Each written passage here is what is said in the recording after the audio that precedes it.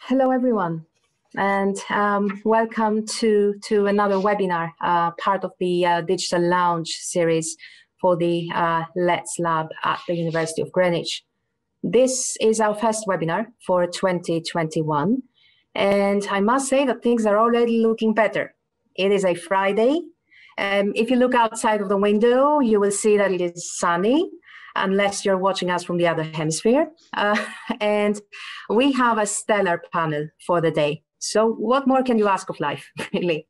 Now, before I introduce you to today's speakers, let me start with some housekeeping announcements. And I will start with this. Most Russian Cold Era jokes, they frequently start with a line, "Выконечно будете смеяться," means you will laugh about this, followed by something bitter or ironic. And I'll start by saying that you will laugh about this, but ironically enough, even though we'll be discussing about surveillance, this event is being recorded for archiving purposes, that is. And that said, we will not be recording the Q&A at the end, so as to enable a free discussion. For the Q&A, please feel free to ask any questions at any moment using the Q&A function at the bottom of the Zoom page. And I will then be passing on your questions to the panel. And yes, by questions, I do mean also observations or comments, must ask questions. That's fine too. And finally, the nearest exit is the button at the bottom of the page that says leave meeting, but please don't, because I'm pretty sure that this will not be necessary, as we are in for a treat today. We have three terrific guest speakers for the day, joining us to discuss their latest book, MI5, The Cold War and the Rule of Law, are Professor KD Ewing from King's College London, Dr. Joan Mahoney from the University of Southampton, and Dr. Andrew Moretta from the University of Liverpool. Keith, Joan, and Andrew, it is excellent to have you with us, and the floor is all yours. Okay, well, thank you very much for inviting us to be here today. And thank you everyone else for coming, all of those of you that we cannot see, but we can feel your presence, and thank you very much for being here. So I think what we're going to talk about today is a book that we published last year, which has been based on many years of archival work at the National Archives, looking at the role of MI5 during the Cold War. And a lot of it, I think, just consistent with the theme of this. There's a group of seminars. I mean, some of it deals with surveillance, but I guess I think one of the other themes of the seminars is technology. Well, the technology in the surveillance methods that were used here, I guess, was fairly rudimentary, but it was the beginning of what we see today. And some of the stuff that Andrew will talk about will give us some kind of insight in the quickly developing technology that was used even in the early Cold War period. So what I want to do, I mean, just to get a sense of this, that in terms of a lot of this work involved going through the files of individuals which are kept, or which are now released to the National Archives, files kept by the state, by MI5 during the Cold War period, which presumably a practice which continues to this day, but in a different form. But in order to get a scale of it, I mean, of course, they'll never tell you how many people are under surveillance, or how many files there are or have been. But I mean, I remember being struck by one file that we took out, which was a file of the General Secretary of the Communist Party in the 1960s, a man called John Golan, And on the front of his file, there's a list of all the other people related to him, his members of his family, about whom they also had files. And everyone who has a file has a personal file number, a PF number. And in the case of one of his nieces, she was number PF 815,846. So even back in the 1960s, before Vietnam, before Northern Ireland, and before the explosion, I think in the activities of the surveillance activities of the security service and digging deep into trade union activities, even then, we're talking about just under 1 million, and that is known in the sense that that 815,000, that's fairly random. I mean, it could be, we could be looking at multiples of that. So it's simply, you don't know. And by the same token, the files are, not only do we not know the number of files, but of course they don't, unlike in some of the countries in Eastern Europe now, they don't release all of the files. So in a sense, what is released is a very selective number, which I think, in a fairly skeptical way, is designed to allow the history of the Cold War to be written by the victors. So in a sense, the files that are released, I guess, the ones that will allow historians to write the most favorable story of the activities which were conducted by the state and state institutions during the Cold War period. So in a sense, even though, whatever you can say, I mean, what we're telling you is, I think, probably a relatively benign story, because it's based on data which the state itself has created and provided. So there's no sense of any independent opportunity to investigate state files, even people who are long since dead. We get to see the files that the state itself has released. So the question then is, what I just want to do is just go through some of the issues, and I'll hand over to Andrew, and then Andrew will hand over to Joan. So I'm just going to give some kind of general introduction to some of the issues. And the first is to deal with, the main focus of the study is MI5. And in the course of this study, we look at the functions and powers of MI5 during the early Cold War periods, and how these functions and powers were used. And I think the starting point after the end of the Second World War was that MI5 was taken under some kind of political control by the then Prime Minister, Clement Attlee, who Andrew found in his searches done at the National Archives, what we have referred to as the Attlee Directive, which was basically a directive issued to the Director General of MI5, setting out the responsibilities of MI5, but also the responsibilities of the Director General to the Prime Minister, so that the Prime Minister could keep some kind of tight rein on the activities of the service, to whom the service had to report on a fairly regular basis. Now, under the directive, which in a sense was I think probably the first formal charter of the organization, what the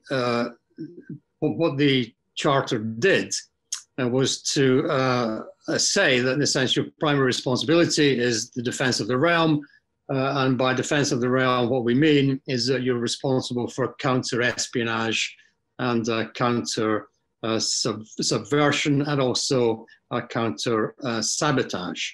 Now that was in a sense, the purpose as expressed in this instruction or this directive from the Prime Minister to the service.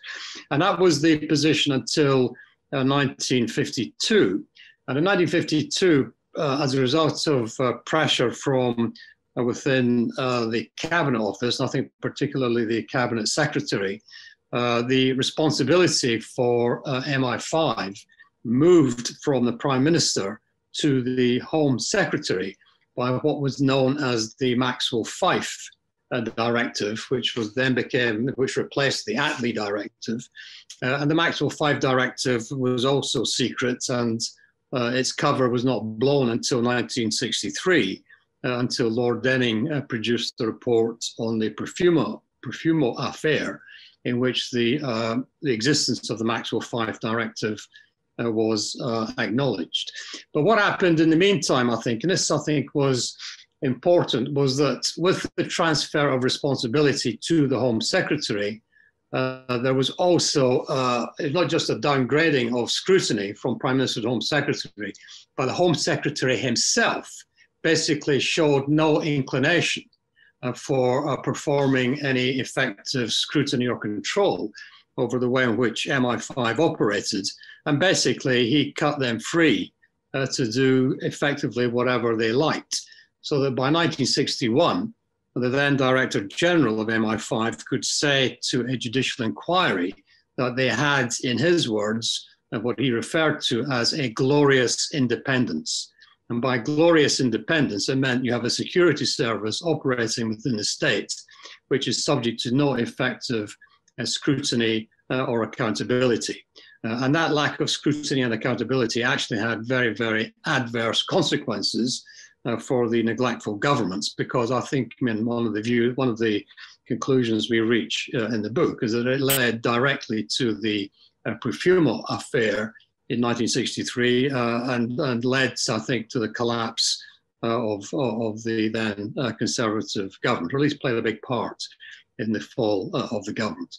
So that was, in a sense, just in terms of the institutional framework within which the service operated. In a sense, it was primarily under the watchful eye of the Prime Minister, and was then transferred to the neglectful and indifferent eye of the Home Secretary.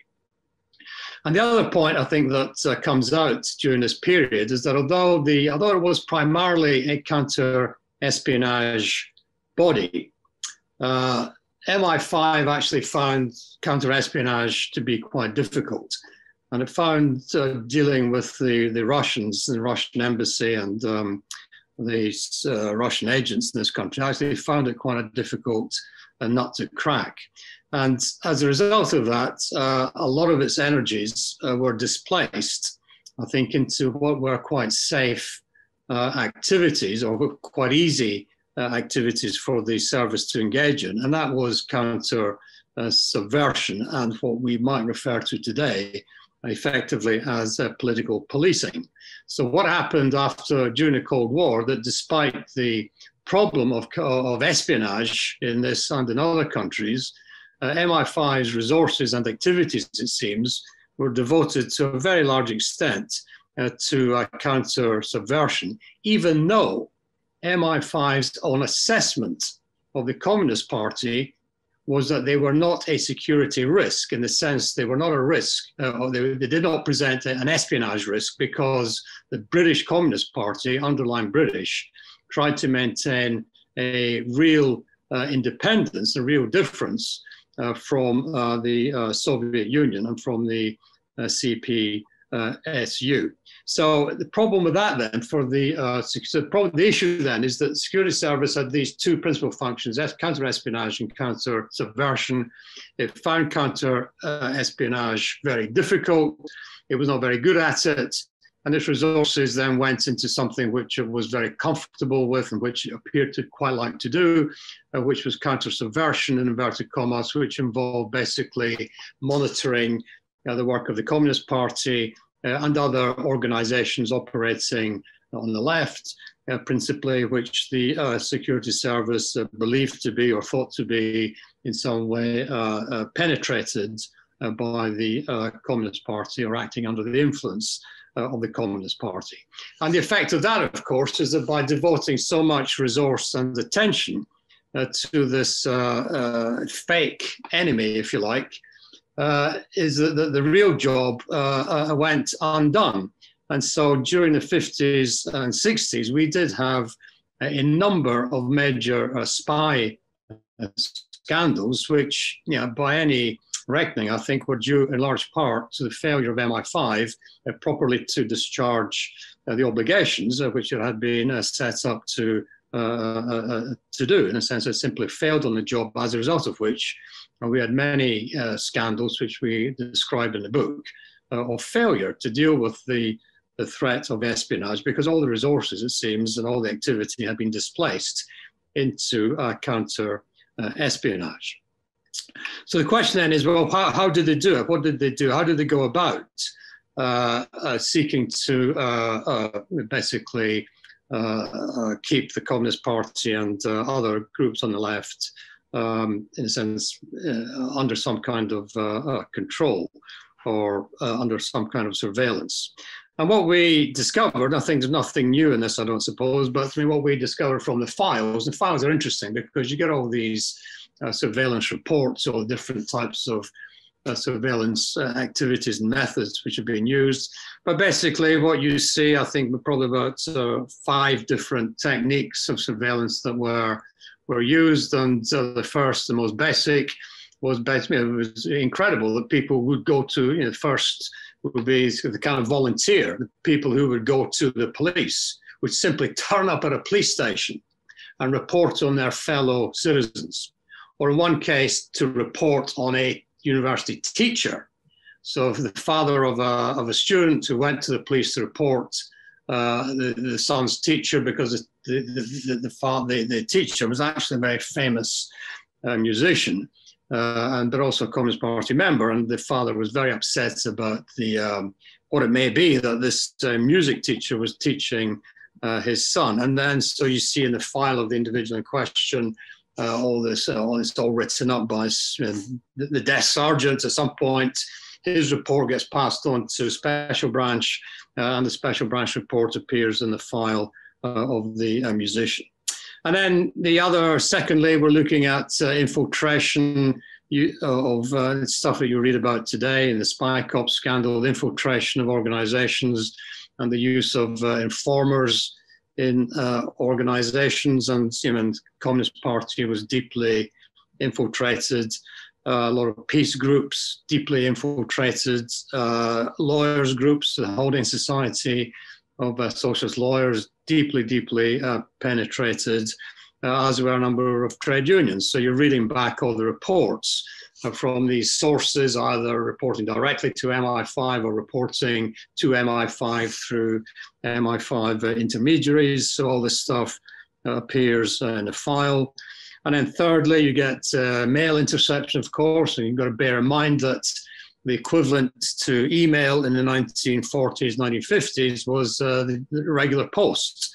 And some people would be receiving postal deliveries maybe up to 4 or 5 times a day. So it's not like, I mean, today when you're lucky if you get one postal delivery. In those days, I mean, if you lived in London in particular, you could have several deliveries in the course of the day. Well, so there'd be a huge volume of correspondence, huge volume of traffic. We even had a government minister responsible for the post office. I mean, it was we underestimate now how an important a service this was. A cabinet minister, government department cabinet minister responsible for the postal service. It was a hugely important service. But all this, of course, stuff gets intercepted, and what would happen, either the content of the letter would be photographed in a very odd way, because the technology wasn't great in those days, or it would be typed out. I mean, extraordinarily. So in a sense, you have all these typists working for MI5 who would be typing out the content of intercepted correspondence. And this would be done, I mean, the interesting thing about this is the ways by which stuff was intercepted. So they developed not just interception at the point of receipt, but also they could intercept mail at the point of the point it was posted by a process that was called rat catcher. So they had all these fancy nicknames for different techniques that they used. So that was quite a sophisticated way of getting stuff. And even organizations like the National Council for Civil Liberties was subject to this kind of rat catcher interception of its mail. Once they found out where you posted your letters, they could intercept the post box or intercept at the post office the whole bundle, the whole package of mail that you were sending out. And then the fourth example, so what we've got, the volunteer, the infiltration and informers, mail tapping. Fourth, of course, was phone tapping, which was done. Well, not everybody had phones in those days. It was quite unusual, I guess, in those days for people to have a telephone, and it's quite hard to explain to younger generations just what the telephone technology was like in the old days. But for those who did have phones, and certainly leading figures in these organizations would have telephones, their phones would be intercepted. And Andrew will tell us it's not just intercepting phone calls that was the issue, but also it was the way in which they could use a telephone as a listening device, as a form of microphone in the house. So you're not just picking up telephone calls or telephone messages, you're picking up all the conversations that are taking place. And this, of course, very controversial because this is precisely the type of technology that Orwell was writing about and creating fear about when he wrote in 1984 in 1949. If people were to know that this was not just a futuristic account by Orwell, but actually something that was actually happening, then there would have been, I think, a lot of concern about the use of this technology. And then I think beyond that, of course, fifthly, we've got the use of bugging devices, which again, Andrew will talk about, and what were referred to as special facilities, which is a term of art which was used by government and MI5. I'll leave Andrew to speak more about that. And use special facilities involves, again, using the phone and using microphone technology, which again was in its infancy at this time. And then finally, I think just about used mainly in the context of its limited counter-espionage work, there was some interrogation and questioning of individuals that took place by MI5, even though the myth perpetuated that MI5 were not the police, they had no executive power, and that any conduct which requires questioning and interrogating people was a responsibility of the police. Well, that's in fact not the case. I mean, it's quite clear that MI5 officers did interrogate and question people they thought to be suspected of espionage. And some of the people, one person in particular, who was one agent identified, later became a High Court judge. And I think it says a lot about this country, the promiscuity of our constitutional system. There's somebody who can be an MI5 agent actually working in the field can become at some point a High Court judge. And of course, when he was a High Court judge operating in the 1970s, his previous history would have been unknown to those who appeared before him. So let me finally just say something about, so since these were, I mean, and by these different methods, they accumulated a vast amount of material, which appears in these files, and anybody can go to Q, or when the pandemic is over, when Q reopens, you go down, you can pull these files out, and you can see what's in them. I mean, it's just extraordinary to see. And the question. You pick up some of these files. I mean, it's just information kept for the sake of it, or collected for the sake of it. You wonder, why do we need to know all these things about personal, private conversations between a husband and wife about what time so-and-so will be home for his evening meal? Well, why do we need to keep all this information? Or the arrangements that we made with the garage to fit his new Motorola car radio? Well, and why? I mean, why do we need to know that? And why do we need to retain all this information? But it does raise questions about how this information, how it was used. I mean, in a sense, why was it collected and how was it used? And I'm still scratching my head. I'm reminded, actually, scratching my head wondering, I'm reminded of a visit I paid to the barracks in New South Wales, which was the oldest building in Sydney, New South Wales. And you go in there, you'll see in the corner there's a little cage, a lot of rats in the cage. And what they discovered when they refurbished this building was that over 200 years or so, all the rats in the building had basically collected all this material, all this ephemera, nails and combs and buttons and cloth, and basically had stored it, so between the ceiling and the floor. at the different levels, so that the space between the floor and the ceiling had become impacted with detritus and debris. And basically, just for the sake of it, there was no rational reason for the rats to do this. They just collected information, which for historians proved to be fascinating. It was fantastic, because it gave such a vivid social history of Sydney over a period of 200 years. But when I go into these files, I feel exactly the same. What you see here is a lot of people collecting all this information just for the sake of it, having absolutely no purpose whatsoever beyond the collection of information. It was a bit like the stamp collector or the coin collector or the theatre program collector, collecting information just for the sake of having it. It seemed to me to have absolutely no rational purpose for the most part. Now, in a sense, certainly not, there was some information that they felt they needed to know and which they were able to use.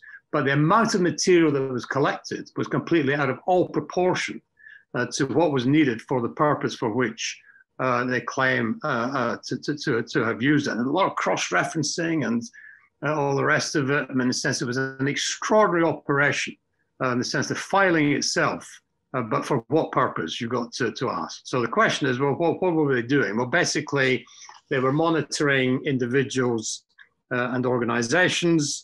They were trying to get information about, in the case of a lawyer, about his bargain, his position he was taking in his advice to his client. In the case of trade unions, trying to find out what was going on in the context of strike action, presumably to enable them to prepare for and anticipate what the strike demands would be and how employers could best deal with these. But principally, I think the main purpose of this information was to be able to find out who was a member of the Communist Party, who had some kind of association with the Communist Party, in order to exclude them from certain forms of employment.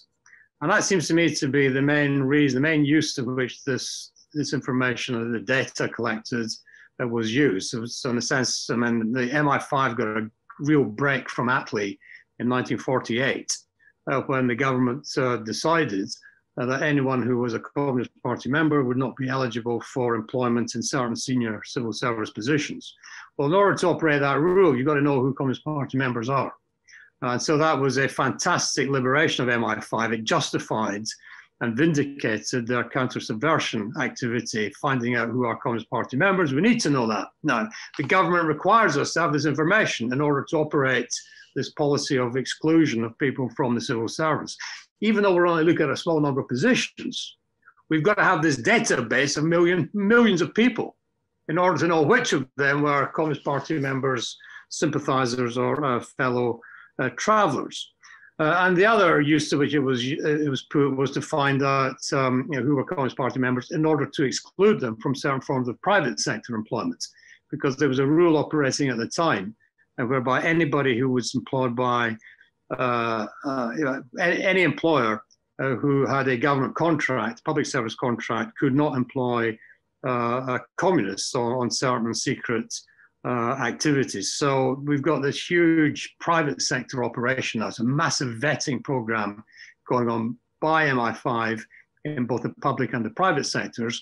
And then it was extended to trade unions. So the government refused to deal with trade unions whose senior figures, senior officers included Communist Party members. So we've got to purge the trade unions, just as we purged private sector employers, and just as we purged the civil service and other public sector employers. So that, in a sense, I think it seems to me to be principally the purpose, well, perhaps not the purpose. I think the purpose of collecting the information was simply to collect the information.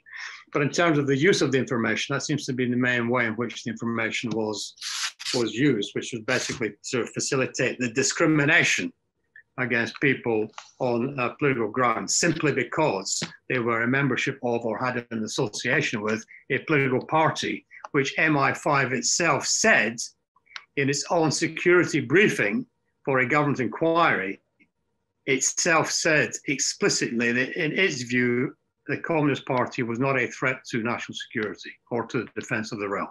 for reasons I've given already.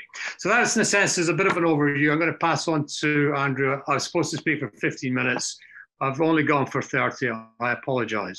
So, okay, over to you, Andrew. Sorry. Can you hear me okay? You need to speak up a bit. So. Right, okay. Well, okay, I'll proceed, but if I'm inaudible, don't hesitate to tell me to shut up, because it won't be worth just watching me move my lips. Okay. So I'll crack on. Okay, I'll say a few things about electronic eavesdropping, most of which is to be found in chapter 8 of the book, which contains much more than I'll tell you here. I've been aware that the British Communist Party's headquarters has been bumped since reading Ken Philby's book, My Secret War. And I remember Keith and I looking through some files down at the National Archives at Kew back in 2012 and seeing a transcript of a conversation attributed to KS and to Source Table. We rapidly realised that this was something that had been picked up by one of the hidden microphones installed at King Street. King Street was the Covent Garden street where the CPGB was based. We subsequently found out that the MI5 files at Kew are stuffed with transcripts obtained by the installation of listening devices at King Street. Transcripts of conversations picked up by microphones planted elsewhere, usually in domestic premises, are less common, but there are plenty of them in the files if you look hard enough. Coyly referred to by MI5 as special facilities, or SF, initially most SF arrangements made use of a microphone in the handset of the telephone. Telephones were adjusted so that the mic would continue to work when the handset was in the cradle and the phone was not being used. The phone would continue to function normally though. MI5 had to be sure that the phones were in a place suitable for eavesdropping. MI5 records inadvertently revealed to us that Donald McLean had an SF-activated phone in his bedroom, and ex-MI5 officer Peter Wright revealed in his book Spycatcher that Anthony Blunt took the precaution of having his home telephone installed at the end of a long corridor. In the early Cold War, listeners employed by the post office but based at MI5 would listen to the conversations live, recording the more obviously interesting conversations on acetate discs and providing MI5 officers with written transcripts. Freestanding microphones were infiltrated into King Street as the Cold War progressed. One was discovered in 1977 by builders making renovations to the building. These microphones, which might transmit a radio signal or be linked to the MI5 listeners by a cable, which may or may not have been part of this telephone network, were also referred to as SF, although strictly speaking, SF related to adapted telephones. So guarded were MI5 about SF that in its records it referred to its electronic eavesdropping transcript as if they had been obtained from human sources. Source Table, Source North, and Source Lascar were early Cold War code names. Where possible, MI5 avoided even referring to SF at all, and it is apparent that there was a policy of removing documents referring to the installation and use of SF from personal files and placing them in files which are unlikely ever to be released, although some of the transcripts obtained often remained in the original files. All this was done long before it had even been thought that MI5 personal files would be released to the National Archives. Some SF-related documents, which are not transcripts of conversations, remain in the personal files. However, in almost all such instances, MI5 readers have attempted to remove the words special facilities and SF. In one document, it is apparent that someone has cut out the offending words with a razor blade. Such is MI5's long-standing and continuing sensitivity about electronic eavesdropping.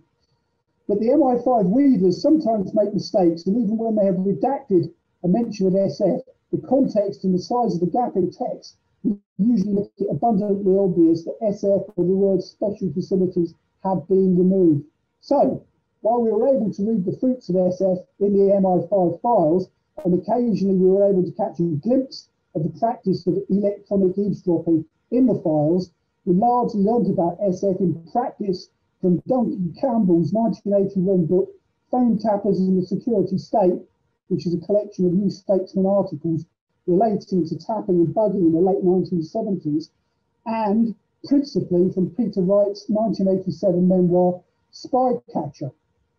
Campbell got much of his information from post office staff. The post office ran the UK phone network in the UK prior to the mid-1980s, and his book makes fascinating reading. But Wright's first-hand account of developing and using SF are brilliant. Wright recalls breaking into premises to install SF, guided by the well-known principle, don't get caught. He also recounted entering premises posing as a telephone engineer alongside members of the Post Office Special Investigation Section. As for the legal mandate, the use of SF, and for installing it, we relied on Christopher Andrews' official history of MI5. That told us that the Home Office warrant system did not cover the use and installation of SF, and that MI5 had believed that these criminal acts and trespasses were permitted by the royal prerogative. However, one of the turning points in our research was the discovery of the Attlee Directive, issued to the head of MI5 in 1946.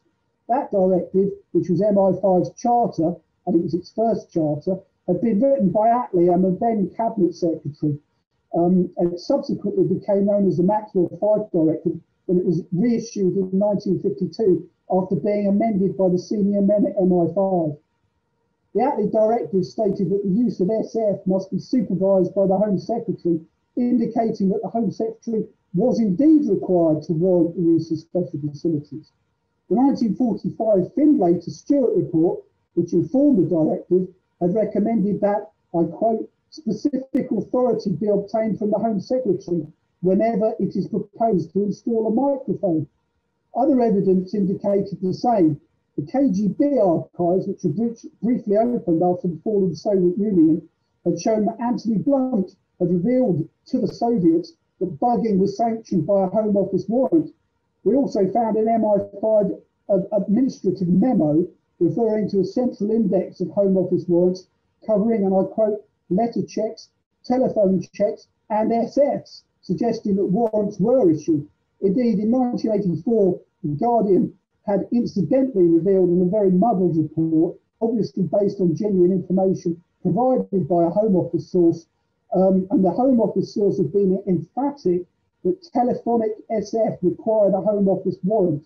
The source was also apparently equally insistent that the warrants did not sanction any associated burglary and that freestanding microphones did not require a warrant. MI5 and Home Office sensitivity is largely due to the fact that MI5 acted illegally for many years before covert entries were embraced by the Home Office warrant system following the Security Service Act 1989, and that the Home Office was complicit in these illegal acts, either issuing warrants with no basis in law or just giving MI5 a nod or turning a blind eye. As Peter Wright famously said, and I quote, "We burgled and bugged our way across London while bowler-hatted civil servants in Whitehall looked the other way." MI5's official historian did state that SF installations were sanctioned by the Permanent Under-Secretary at the Home Office rather than the Home Secretary. However, while the heavily redacted wartime and post-war diary of the Deputy General of MI5 shows that the PUS did indeed heavily influence what received Home Office sanction and what didn't, it also shows that the PUS himself considered that the, and I quote, grave responsibility with regard to SF lay with the Home Secretary himself. So grave was that responsibility that in the book we show that it was one of the key factors in motivating the Cabinet Secretary and the head of the then Civil Service to seek to persuade Attlee to relinquish his role as the minister responsible for MI5 and transfer that responsibility to the Home Secretary. The Cabinet Office records we found show that they were aware of MI5's capacity for making mistakes and that they were aware of the potential and the use of SF and the potential that had for severely damaging the government. The Attlee government had been particularly sensitive to the accusation that it was running its own political police, and had it become known that it was sanctioning the use of telephones to monitor domestic conversations while the phone remained on the hook, And don't forget that this was a time when even having a telephone in the house was considered by some to be a breach of privacy. Then if the story caught the imagination of Fleet Street, then the consequences could have been politically disastrous. In fact, the story nearly broke in 1952, the year that responsibility for MI5 was passed to the Home Office, and the year that the Attlee Directive became the Maxwell 5 Directive, in the process dropping the requirements relating to SF on the questionable grounds that SF had always required Home Office sanction, even before the Attlee Directive was issued. Tony Bunyan, in his great 1977 book, The History and Practice of the Political Police in Britain, recorded that a local paper in Slough reported the tour of the telephone exchange, and the visitors were told not only of the phone tapping arrangements at the Slough telephone exchange, but of the use of special facilities. I looked for that article in the British Library, but I couldn't find it.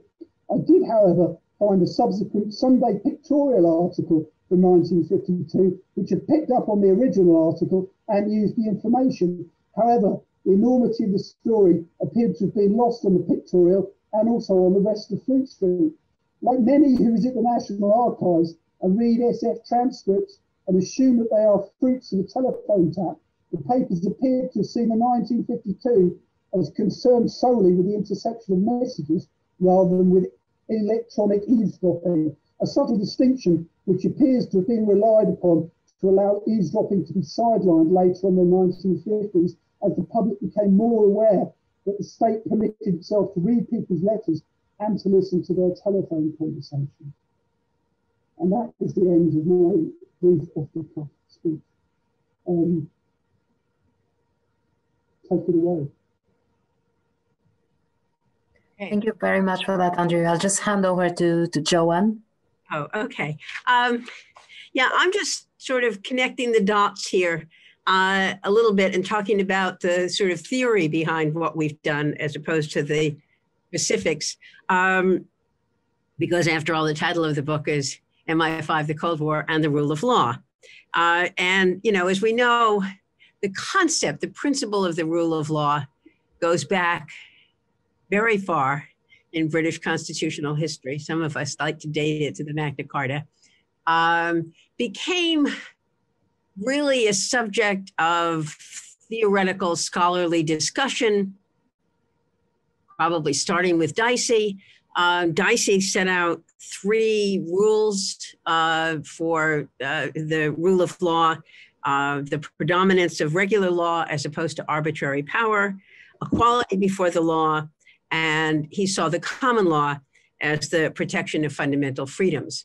Now, that view is controversial, has been attacked, particularly Ivor Jennings in his youth critiqued the Dicey view as providing insufficient protection for civil liberties, which is, it makes sense because if Dicey says the common law is going to protect civil liberties, and Dicey also says in his other works that Parliament is supreme and Parliament can pass any law they want, that means that we are relying on the absence of parliamentary action and the action of common law courts to protect our civil liberties, which is, you know, a two-way, maybe multi-edged sword.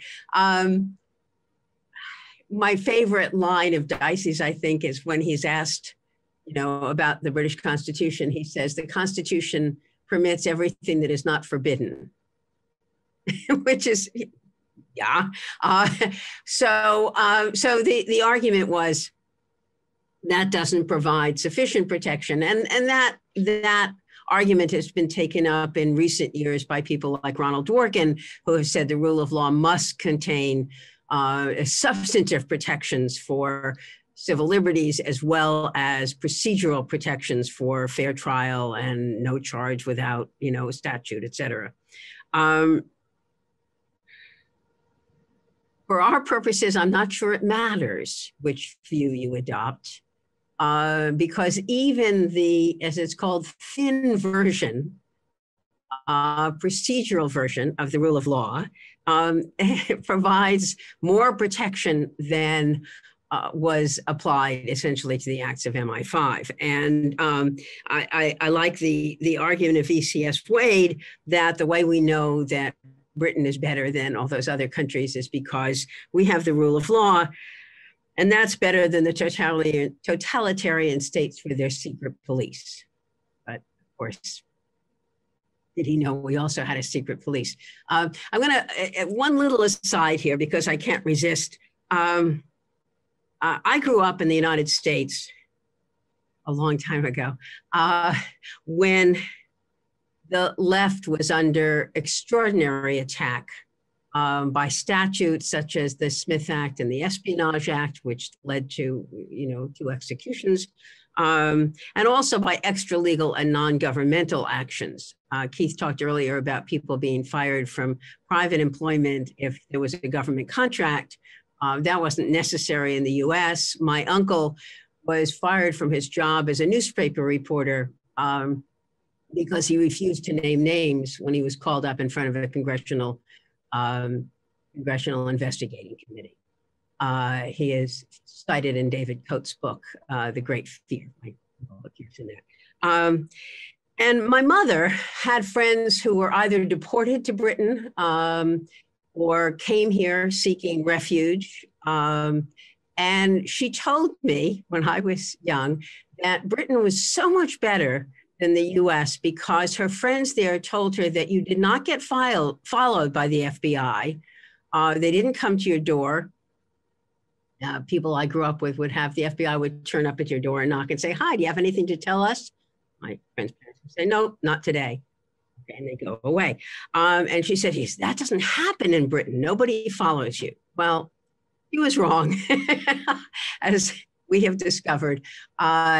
I believed it. That's one of the reasons why I started this project many years ago, because I was quite convinced that there was nothing here equivalent to the FBI in the United States. She was wrong. I was wrong.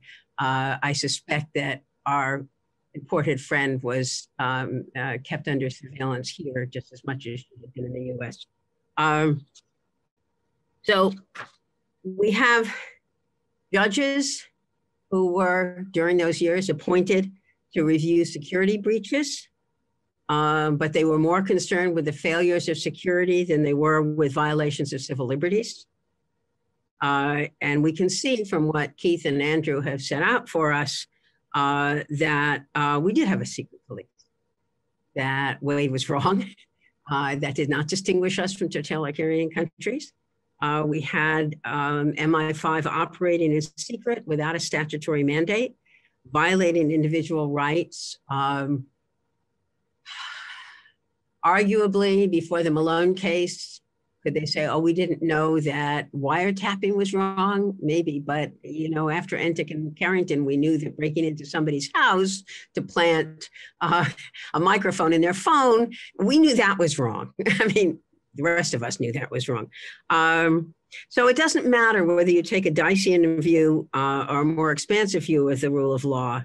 At the very least, it ought to prevent a secret organization sponsored by the government from wiretapping, planting listening devices, and opening the mail of many individuals who were not, and I'm going to repeat this even though Keith said it because it's so important to say again, were not suspected of committing a crime, were not suspected of espionage, but merely were members of a party that the government had chosen to view as subversive.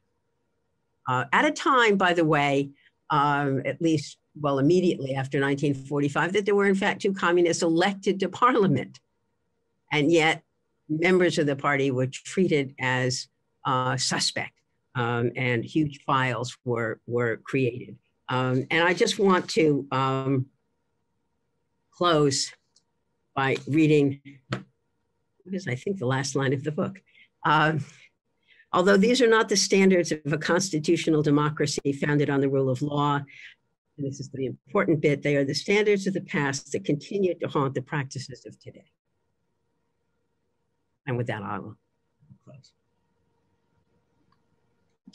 Thank you. Thank you very much for that. Thank you, Keith. Thank you, Andrew. And thank you, Joan. That was That was a lot to digest. It was certainly mind-blowing. I will be asking the questions that I see in the Q&A, so please type in any questions you might have. And Joan, the last part of your talk actually prompts my first question, and it's not an easy one. This goes to all of you. So, what are the lessons learned here? Have we learned anything? And most importantly, if someone was to write a similar book in 20 years from today, what do you think that they would include in this book? How would they rewrite history or report back? You mean if they were reporting on the present? Yes, and the lessons learned, really. So your book is a good, well, let's say a testament of the things that have happened in the past, but it's also great, or it should be, providing great guidance as to what to avoid in the future. So have we learned anything? No. Keith, isn't that really your... Yeah, the point I would make is, periodically we have all these scandals about the security service or special branch or the police. And, there's always an element of skepticism. People don't believe it. But my sense is why the history is important, because the history creates a culture about a culture of behavior and a culture of impunity within behavior by impunity within organizations, from which it is very, very difficult to break without some kind of dislocation of a kind that we've never had in this country. So what you have is a sense of historical continuity. And that's why the last sentence of the book, which Joan read, is important. Because when we see things like spy cops, which are going on at the moment, well, spy cops is very believable when you set it in the context of what went before. I mean, it's, what we do a lot of stuff in the book about the surveillance of trade unionists and the use of information against trade unionists, not because of their politics, but because they are trade unionists engaged in legitimate trade union activity. So in a sense, it helps to dispel doubts and to reinforce the claims of those who are making these claims today, the contemporary claims. So there is a continuity from the past to the present. There's no reason to disbelieve those who make these claims today, and there's no reason to believe that MI5 and Special Branch and whoever are not engaged in activities that many people would be frankly appalled by. And I think the other point, the other lesson from the past is that, which comes across, very carefully, it just shouts at you actually from the past, is that, secondly, is that the technology is always in advance of the law. And so whatever legal framework is there, the law is always running to catch up. And sometimes the law can be laps and laps behind because the technology moves so quickly. So the stuff that Andrew was talking about, special facilities and microphones, maybe Orwell had advertised this, but nobody could possibly have believed that this was going on. But there was a clear need for some kind of legal response to this activity. But nobody knew about it, so why would there be a response? And I would say the third point, actually, which comes out of it, is I think, there was, and it comes back to the stuff about the rule of law. There's clear evidence of unlawful conduct in the past. And again, so it comes back to this point about impunity, in the sense that organizations which operate in the shadows and which have in the past been accustomed to operating unlawfully and their unlawful conduct being covered up and then getting away with it, there is no reason to believe that will not continue into the future. That is their modus operandi, when they are focused on targets, not on methods. And so if it means in order to meet the target, they've got to break the law, then they will break the law. And they'll ask the questions afterwards. And I think that was another lesson that I've learned from this. So in a sense, if you didn't start off neurotic and skeptical from a project like this, you certainly end up not neurotic, but certainly very, very skeptical about what's going on today. And I would believe nothing that anybody tells me about the conduct of the police or the security services. Nothing. Because I'm not sure there is a truth now.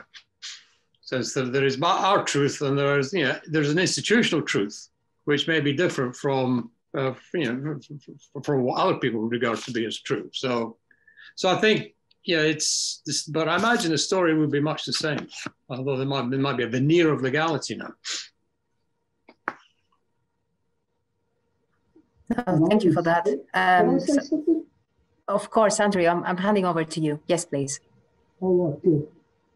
Yeah, I would say that the big lesson is keep the security service on a tight leash, because they will inevitably drift back into political policing, because that's what they do, and that's what we've seen lately with the spy cops. Then the cops were just left to themselves, and they drifted back into political policing.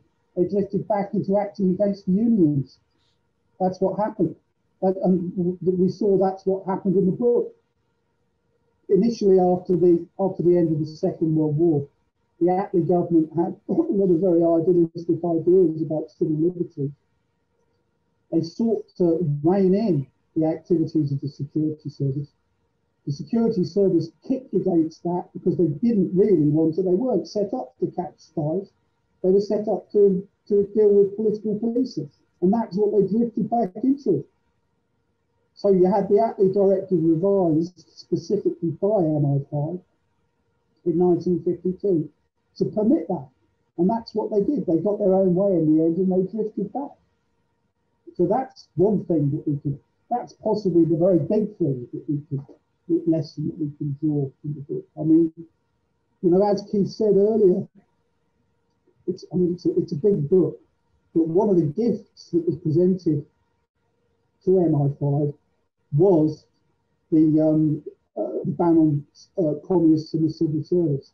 And so that really helped them on their way to start off as a properly and a legitimate political peace force, so that they were helped along their way by events. But really the overarching thing is that you have to keep the security services in a tight leash. And one of the contrasts with the book is that you have paragraph 7 of the Attlee Directive saying that special facilities must be supervised by the Home Office. Fast forward to 2016, you've got the Investigative Powers Act, which essentially gives carte blanche for MI5 and the police to just do whatever they want in cyberspace. And there's just tons of information on how they get warrants to spy on us. And we've come to accept that they will spy on us. Just as I said earlier, in the late 50s, we're just starting to come round to the idea that they looked at your posts and they listened to your telephone calls. Now, we've accepted, just as they did in 1984, that we're being watched all the time, and that we really have precious little protection against being watched in the manner that we are watched. It's quite extraordinary. In fact, it's such a massive change that it's almost become invisible to us. We can't really see the way that our privacy is being invaded, and it's being invaded massively. We just take it for granted that they know what we're doing, whatever we're doing. It's extraordinary. No, thank you very much for that, Andrew. And thank you for also mentioning the Investigatory Powers Act. It actually came to mind when I was listening to Keith saying at a point, why would they need all this information? And why were they keeping all these records and for so long, and data retention? And this really came to mind for sure. Joan, would you like to add something too? No, no, I have always been amused. This is just sort of adding to it, I guess. Now that we have more statutes, my favorite part of the Investigatory Powers Act is how you can apply for review of whether you are being under surveillance or being wiretapped, whatever. And if I remember correctly, because I taught this a few years ago and haven't looked at it in the last couple of years, you can make a request to the agency who then responds with either, yes, you are, there is a warrant, which, you know, or my favorite response is, you are not illegally under surveillance. That's the answer. That you're not, we don't know if you're under surveillance, and if so, they have a warrant. So, you know, yeah, it's, we think we have better protection now, I think, because we have statutes. The answer is, I don't think so. I think we, you know, same book in 20 years. I'm for more sophisticated techniques than planting microphones, but. Well, I'm just closing a curtain because it's very sunny, so. Yes, I know. My son has moved. It was in my eye. I have one story about wiretapping, just a very brief one because it's funny. When I was at university, I was there during the Cuban Missile Crisis, and one of my boyfriend's roommate was the son of a lawyer in a very well-known left-wing American law firm that had done some work for the Cuban government. So we knew that his telephone was being wiretapped. And in those days, actually, you could tell anyway, because if you picked up the phone, you heard some clicks. That was a dead giveaway. And so what his roommates would do before they left the house for the day, they would dial the phone number for time and temperature, which you can do in the States. And then the voice on the other end, they would leave the phone off the hook. And they would record 8 hours, or the FBI was recording 8 hours of the time is now so-and-so, and the temperature is, and this would go on all day till they came home and hung up the phone. So I always thought about those poor FBI agents who had to go through hours and hours and hours of time and temp because we knew that, you know. So yeah, it wasn't really all that safe, at least in the US, it wasn't that safe.